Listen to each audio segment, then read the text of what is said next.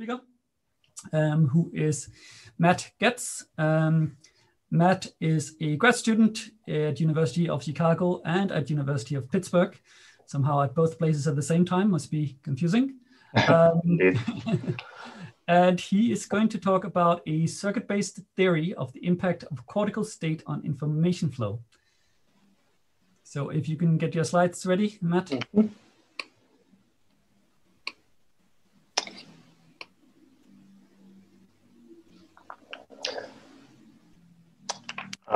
All right, great. Can everybody hear me okay?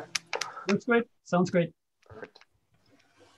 All right, so I'll jump right in. And so the motivation for the study is that changes in cortical state are related to changes in behavior. So for example, the hit rate of a rodent performing a sound detection task, shown by this green line, varies as a function of its arousal state. Similarly, with attention, the performance of an animal performing a discrimination task varies as a function of its attentional state, as shown by the variance in these three lines. But importantly to neuroscientists, right, these state changes are coincident with changes in circuit activity. And so, for example, in arousal, one might see a change in the response gain.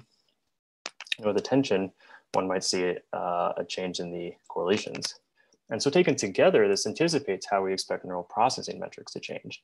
And in particular, the metric that we're interested in here is the linear Fisher information, which is a measure of the smallest change in a stimulus that can be reliably discriminated by an optimal linear decoder. And you might be familiar with it with this form here, where f prime is the response gain and sigma is the response covariance. And while some fancy nonlinear decoder might do a better job, we like this because it also has a clear biological instantiation through synaptic weights. And so the question we're after is how cortical state affects information flow. And so we need to set up some assumptions and basis for building our model. And the first thing is that state changes can be local or global. So we're considering things like feedback drive and neuromodulation. But axiomatically, we're going to assume that state changes only affect circuit activity independent of a stimulus or some external inputs. So if we consider a nonlinear EI rate model, where we have EI pairs oriented around a ring, where position on that ring corresponds to a unit's preferred value of a tuning variable theta, then we can introduce a modulation as either a uniform current drive or a change in the conductivity strength. And so if we simulate this model, we see that in the unmodulated regime, we might have a response profile for the excitatory units that looks like this. And with modulation, in this case, we're seeing a reduction in the rates. And we can go ahead and calculate the gain. And we see a reduction in this case, and the covariance. And again, we see a reduction with the modulation. And now if these changes were unique to some state change influencing a behavior, we would expect information to reflect that. And so recall the definition of Fisher information we're using.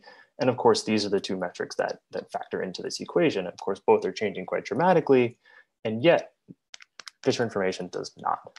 And so it turns out that this is true in general. And so the first thing we want to do is understand why. And to derive some intuition, we're going to go to a reduced model. So we're just going to simplify the network down to a single EI pair. And it's important to note that we're linearizing around the steady state solution of a nonlinear rate model. And so in particular, given a stimulus, a neuron, or if you want to think about it as a mean field, isotuned population is responding variably around some mean rate. And the only way to perturb away from that is to introduce a modulus. So noise is not so big that we're perturbing off of our operating point. And so now the EI population is defining a joint probability distribution over the rates. And one can visualize that here with the 95% confidence intervals over the rates responding to a stimulus S and a perturbation of that stimulus delta S. And now modulation can change the shape or the position of these distributions. So to example moduli, say, might rotate these distributions or rescale them. But yet, by the linearity of our system and decoder, the overlap or the error, right, of a discriminator is not changing through each of these states. And this sort of gets at this invariance. But yet, this picture might be a little disconcerting because what does our decoder mean if we're reading out from both E and I? We know that E cells are the primary projection units along the cortical hierarchy. And so if our decoder is representing a downstream region, then really the picture should look more like this. And in fact, this corresponds to a projection of these distributions down onto the excitatory axis. And now we see that the distributions over the excitatory rates can change as a function of our modulation. In this case, the error is going down. And so now we can see an improvement in information.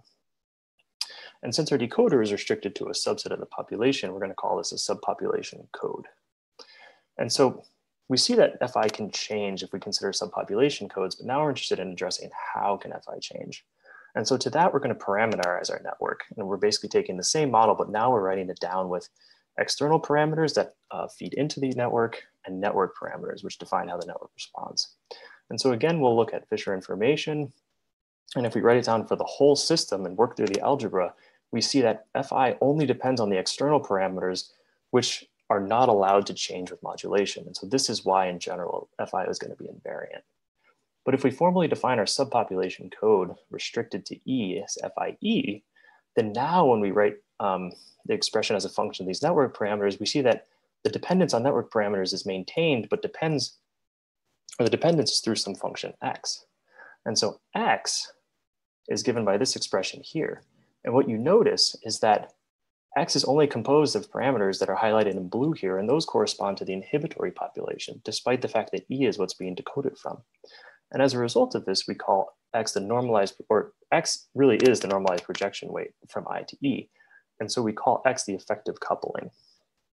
Now, if we split the input parameters into those which act on E and those which act on I, then the subpopulation codes can become effectively feed forward in terms of X, and we can take this complicated recurrent network and rewrite it like this.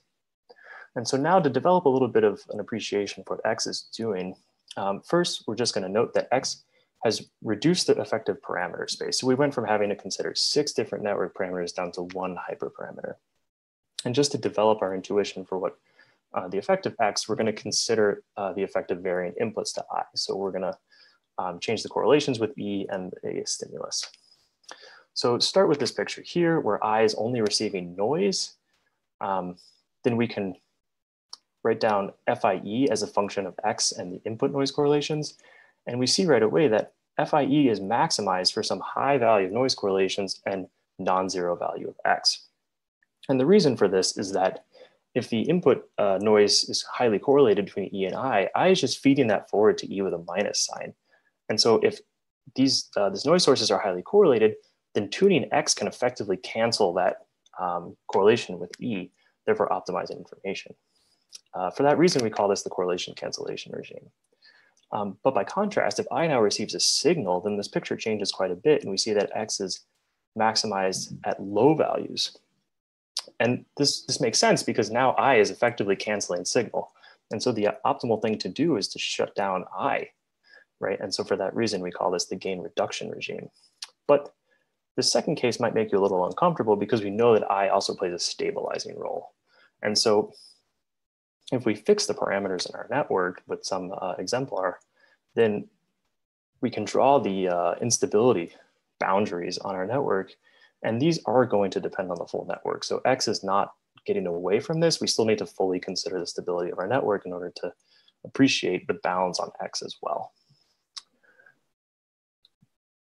So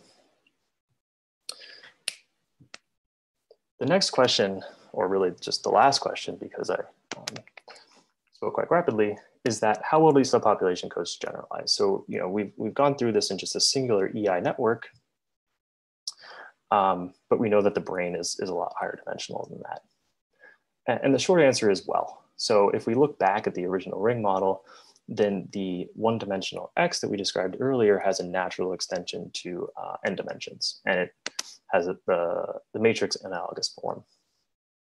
But it's important to note that subpopulation codes are not unique to an EI partitioning. So we motivated this by thinking about the excitatory propagation of information across cortex in a picture that resembles this. But the truth is that cortex is a lot more complicated than that.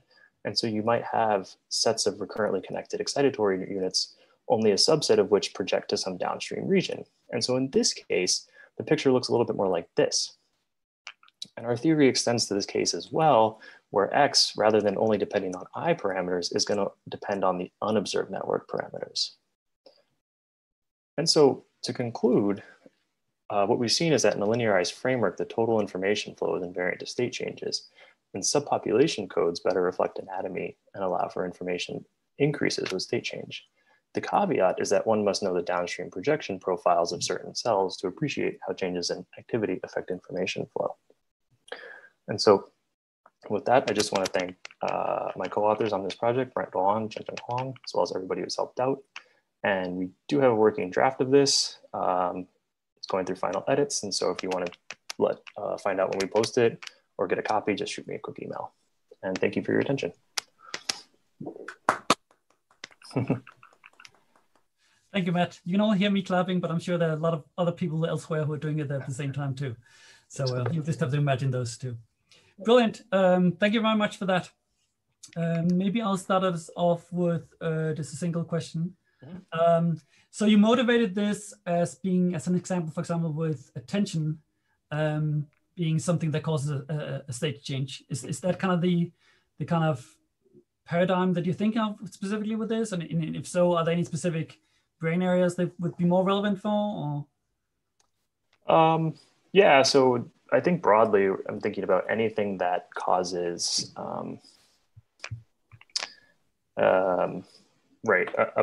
a perturbation in the set point of a cortical circuit. So it could be pretty much anywhere. I do think about this in sensory systems, mainly because that's where a lot of this data comes from, say, in arousal studies or attentional studies. But I think it's pretty flexible. And so that last slide, for example, came from a motor area. Right. Sure. With the pathway splitting. Right. So there's a question from the Q&A. Raina is asking, interesting talk. I was wondering how this changed in a nonlinear regime, or would you consider full mutual information instead of Fisher information? That's interesting. I'm not actually sure that I got what they mean by full nonlinear. Oh, you mean like not using linear Fisher? Yeah. So if you're not using Fisher. Yeah, that's a good question, and I actually haven't worked out the math for that. I think we're expecting you to have worked out all, so don't feel bad about that. All right. Any other thoughts on that, though, or or should we leave it as for future research?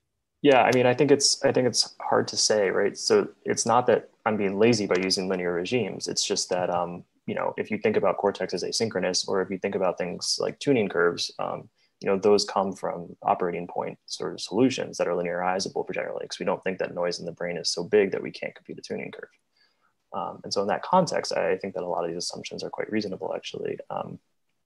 But I do, so thinking about like mutual information, I know that, there is quite a bit of literature. I think Nicolas Brunel, for example, back in the 90s was talking about the relationship between Fisher information and mutual information. And so I might refer to a project like that to gain some insight into that question. But generally, Fisher information is sort of the small delta limit, I guess, of discriminability, for example, whereas... If I can just cut you off, I think Rainer might want to follow-up question on that. Okay. I don't know whether we can put him through a microphone just really quickly. Yeah, sure. Hey, thanks so much. Really cool talk. Yeah, just to clarify, it was basically two sub-questions. One is, what happens if your input signal is so strongly modulated that this linearity assumption doesn't work anymore?